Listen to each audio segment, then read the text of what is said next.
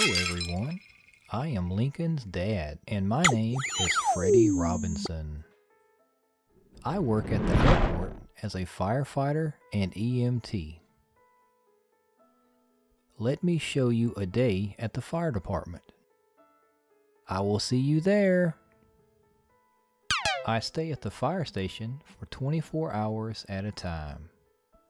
I have my own bedroom and bed. Do you want to see it? This is my bed where I sleep and the locker where my uniform and clothes are kept.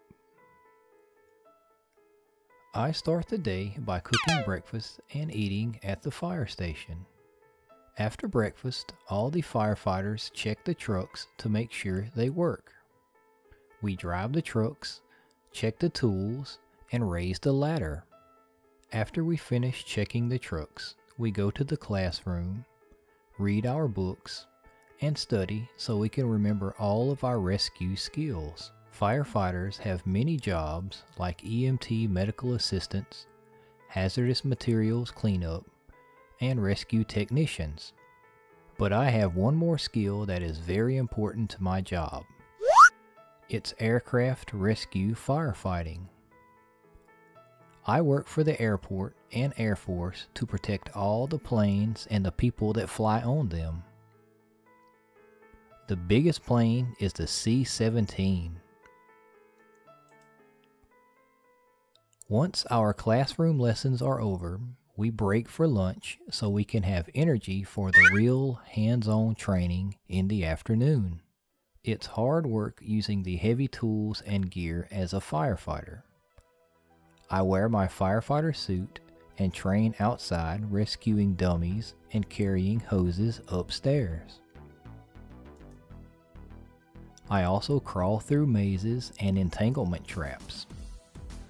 You have to be strong and flexible to be a firefighter.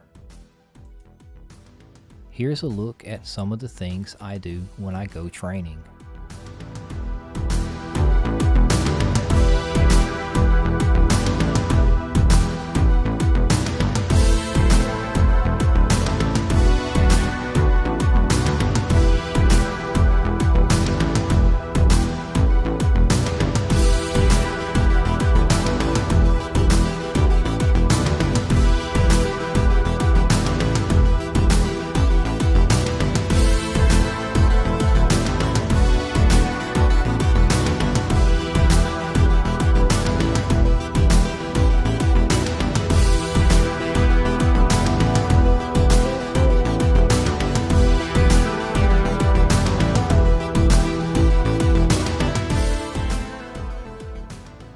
We have a gym at the fire station so we can exercise.